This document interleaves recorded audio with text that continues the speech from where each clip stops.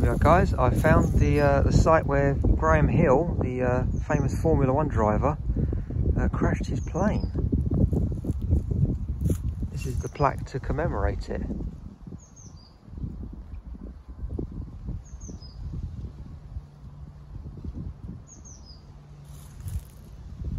This is Arkley Gold Course. This is the scenery.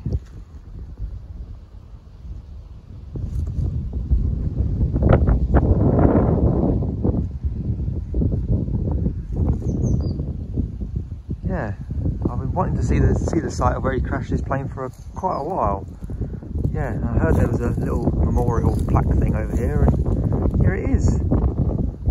Very famous racing driver, twice world championship, it says on the plaque. And of course, he's father to another famous racing driver, Damon Hill, sorry, who is, I think, my favourite racing driver. Nice to finally see it. Thanks for watching. See you again soon.